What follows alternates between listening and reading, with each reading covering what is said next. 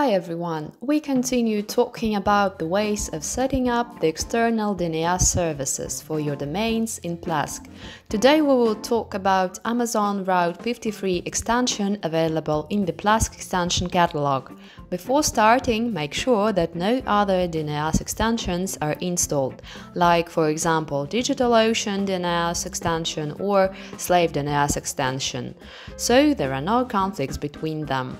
In addition to that, you need to have an account at portal.aws.amazon.com. Let's install the extension.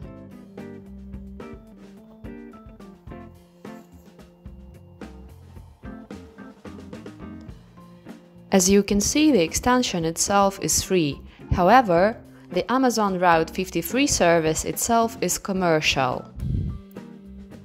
The extension is installed.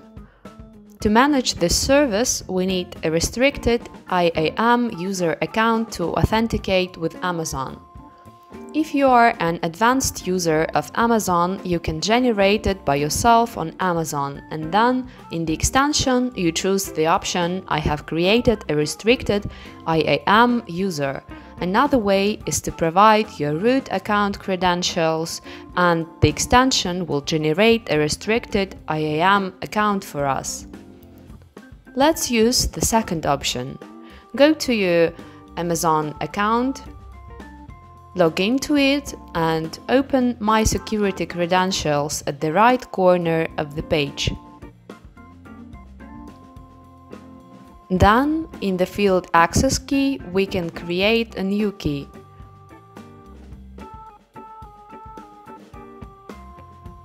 Open the generated access key.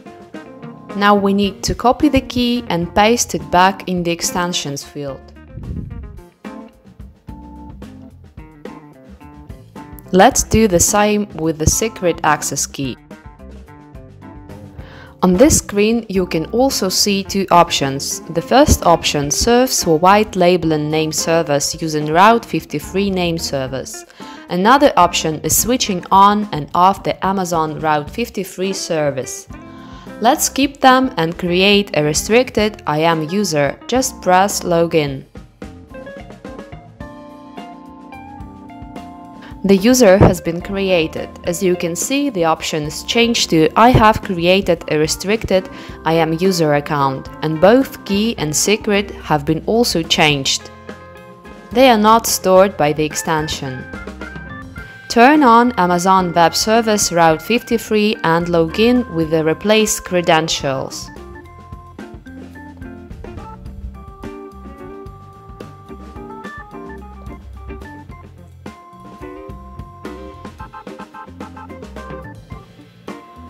Now we can see two new tabs. On Reusable Delegation Sets tab, we can see a list of name servers and IP addresses specified for working with Route 53 service. Note that you cannot host more than 100 domains at one delegation set. On Mass Management tab, you can push all zones registered in Plesk to Amazon. Let's synchronize all zones.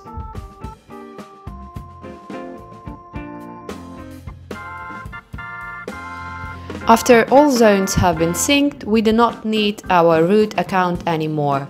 We can delete it on Amazon console for safety purposes. Now we can go to Route 53 and make sure that all zones have been really synced. Open Route 53.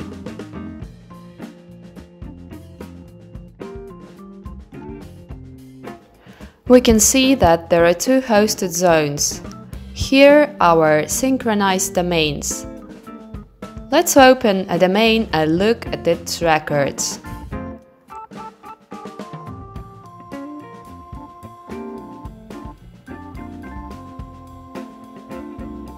We can see that NS records are Amazon name servers.